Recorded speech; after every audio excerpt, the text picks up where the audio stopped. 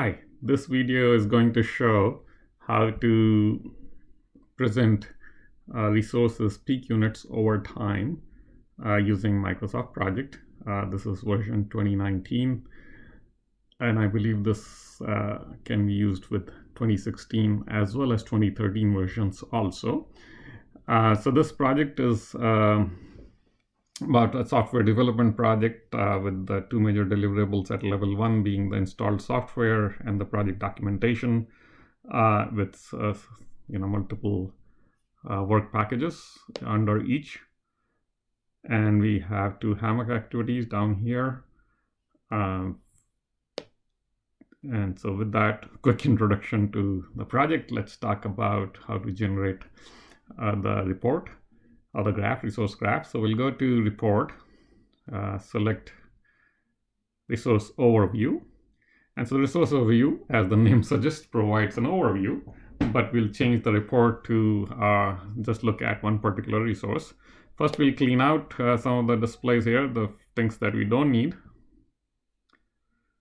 So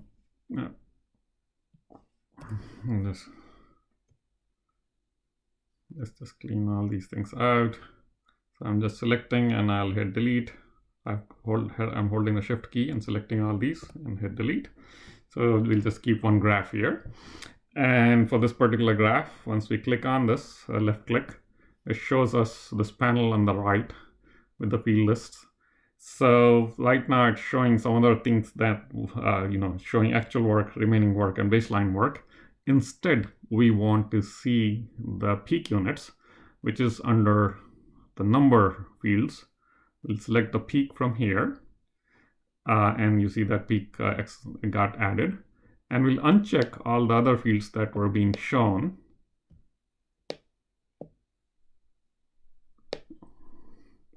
So I'll uncheck baseline work,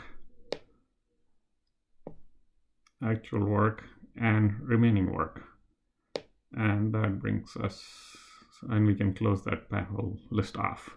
So now it's just showing peak, but now it's showing peak for multiple resources, only one, the peak across the project. What we will do is filter. Actually, before we go there, we'll change this to show, we'll change the time or change the x-axis to show time. So I'm going to go to the, on the right, select category, select time here. And so now this is showing on time axis. And now I'll go and filter it so that we just see for one resource. And let's say we want to see it for the software architect. So I'll unselect here and then just select the software architect and hit apply. So now it's showing us the graph for one resource over time, the peak units of that resource over time. And we'll change to change the graph appearance, we can again hit left click, go to chart here on top, switch to columns, and say OK. So now we are seeing the view that we wanted to. So this is now showing day by day.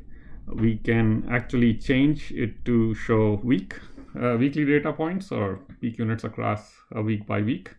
To do that, we go to all the way to the right, hit edit next to the time, and in this window that appears, we'll select weeks instead of days. Say OK.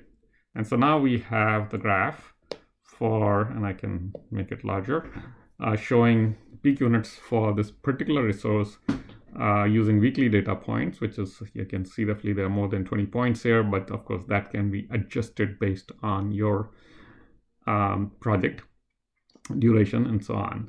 So this shows the graph. If you want to find the corresponding data from a table, we can go to resource usage for that. So let me select resource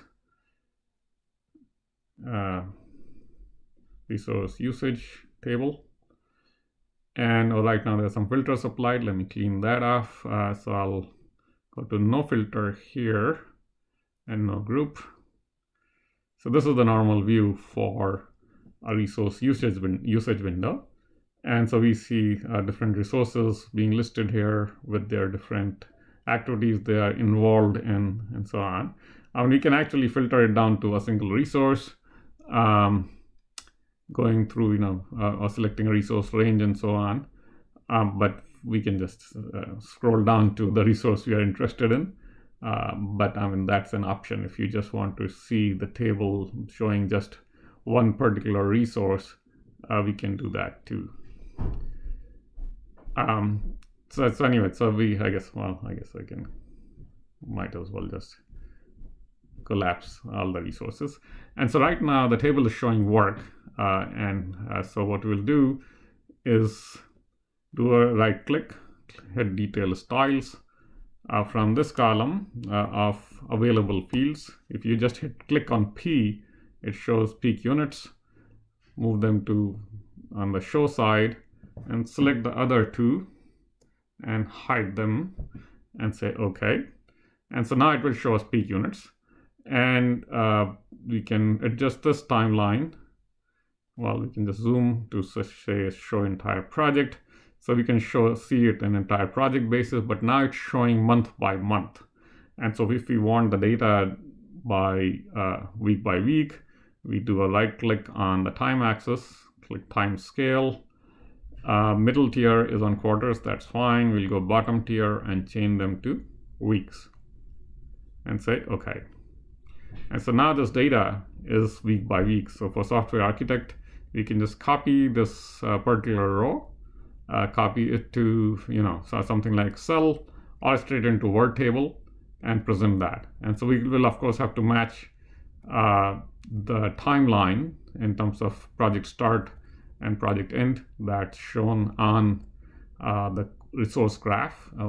We take the corresponding data from here and as I said, paste it on in the Word report on an Excel table and then paste it into the Word report accompanying the graph.